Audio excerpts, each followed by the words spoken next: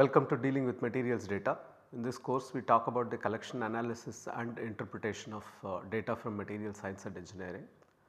Till now we have done 3 modules. First is the introduction to R, second one is descriptive statistics using R, and the third one is probability distributions. So we have pretty much every tool that we need. So we are now ready to go take up data and analyze and draw conclusions.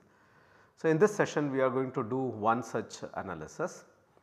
So this module is for processing of data, and in this module using R we want to answer the following questions.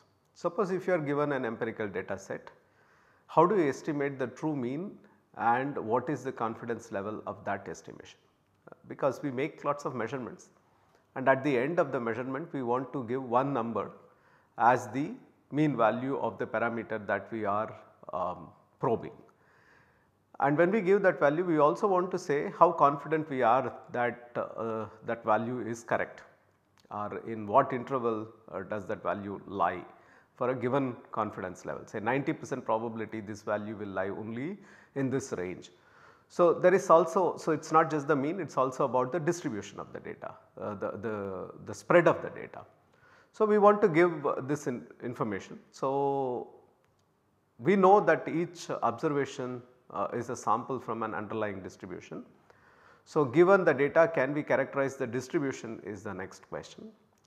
Of course, if we assume that the underlying data set is normal, we can do some analysis. If we do not have that assumption available to us, or if we do not have reasons to believe that the underlying distribution is normal, how do we go about analyzing the data? So these are the 3 things that we want to answer. So take a data set, can we say something about the properties like mean and spread, and can we say something about the underlying distribution by looking at the data, and if we do not have the assumption that it is a normal distribution, can we say anything about the data. So these are the type of questions that we want to answer. So obviously these are simple questions, there are more complicated questions that we will ask, that we will do in the next session. But in this session we are going to simply answer these questions.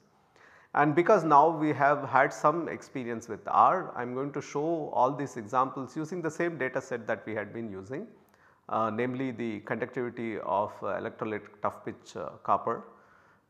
So that you are familiar with the data and you can see the different analysis done on the same data, so you can understand how these analysis work.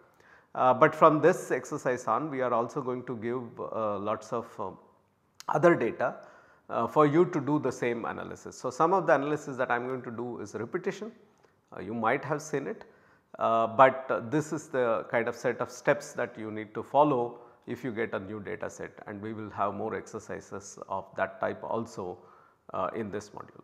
So we will take up these objectives one by one and use the copper conductivity data.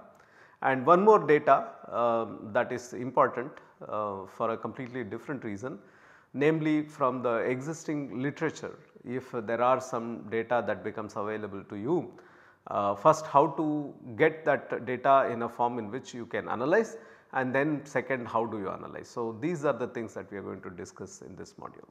Thank you.